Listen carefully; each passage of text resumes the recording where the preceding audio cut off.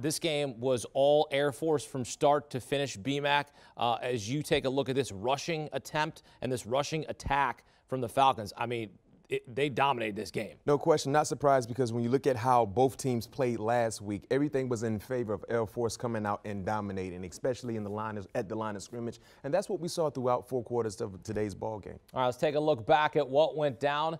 Navy and Air Force from Annapolis.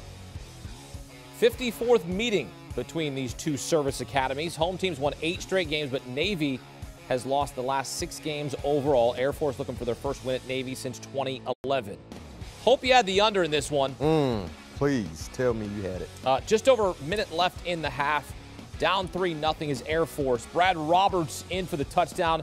Air Force takes a 7-3 lead. They take that lead into halftime. The combined first half offense, 1 for 8 passing, 118 total yards, 1 touchdown. 1 completion for 10 yards in that first half. Air Force on to punt late in the third. Charles Spine handles the low snap, punts away, but Navy hits him low on the play, roughing the kicker. Can't do that. Now Air Force with a first down at the Navy 41-yard line. 3 plays later, Hakeem Daniels on the triple option. Nice play. 28-yard touchdown, BMAC. Nice play. Nice play. Love the execution. Air Force takes a 14-3 lead. Air Force 92-10 when leading after the third quarter under head coach Troy Calhoun. Bad snap, safety. Air Force 16-3. Ken Niumatalolo and his guys need to clean that up. Nothing going the way of the midshipmen. Then Brad Roberts, second touchdown of the game. Air Force wins its first game at Annapolis since 2011 as they go on to win by 20, 23-3. Hakeem Daniels, 1 rushing touchdown in this game, had 3 last week, and they hand Navy a 7th straight loss. That's going back to last season. That's the longest losing streak under head coach Ken Niumatalolo. 330 days since their last win as they start this year, 0-2. And of those 7 games, 7 points or less in 5 straight games. So it has not been a good stretch for Navy as Air Force comes out victorious. And we told you to take the under here on CBS Sports HQ.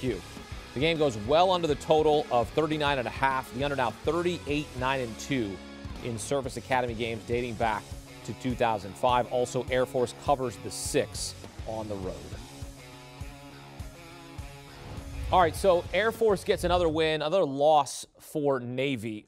This is back-to-back losses for Navy for Ken Niumatalolo. Got just absolutely dominated last week against Marshall.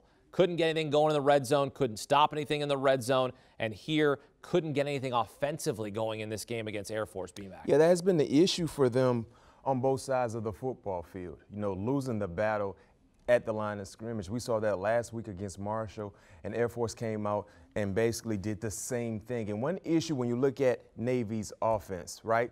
We all know offensively the most important down is what? Usually third down. But for their offense, it's first down, because if they don't win first down, they get in a very, very difficult second down situation. And of course, that provides a third down tough situation as well. And you look at today's ball game, third down conversion, they only converted 1 third down out of 12 opportunities. That's not ideal offense. And the reason why they had issues converting those third downs, they lost first down. So they have to find a way to become more creative, because we saw the same predictable plays that we saw last week against Marshall. Air Force really understood and knew what they were going to get from Navy, and they have to find a way to make adjustments. And that's Navy's offense basically, because they're so generic and it's just basically a one-trick pony. So we all felt like Air Force was the better team. They proved us right. Not to mention, anytime these teams go toe-to-toe, you better take the under. And the under came in big time today for all you guys. Yeah, again, since 2005 in games involving 2 service academies, the under now 38-9-2. And take a look at Air Force's winning percentage in the Commander and Chiefs trophy games in this series, .636. Air Force hasn't won the Commander and Chiefs trophy since 2016, but they've won 20 in all. Navy last won in 2019. Army took home the trophy last season, so Air Force looking to recapture the Commander-in-Chief's trophy this year. Let's get back out to the site. Welcome in CBS Sports lead sideline reporter Jamie Erdahl. Jamie, give us your perspective. What was it like being there in Annapolis on this specific day? It was emotional. It was a lot, I'll tell you. It was hard to really talk football with these guys in the days leading up to this game because you felt like you wanted to talk about some other stuff that had gone on in our lifetime. But obviously Air Force focused in. They got the job done. But as a whole, the day, you could tell there was a buzz in the air. Service Academy football, it is a bit of an adjustment to watch and take in. But as far as the atmosphere here today, Annapolis was glowing with pride, I would say, on the 20th anniversary.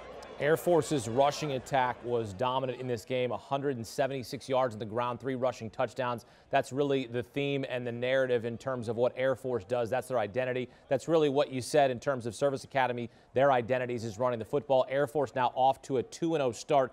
Jamie, what did this win mean for head coach Troy Calhoun and the Falcons program?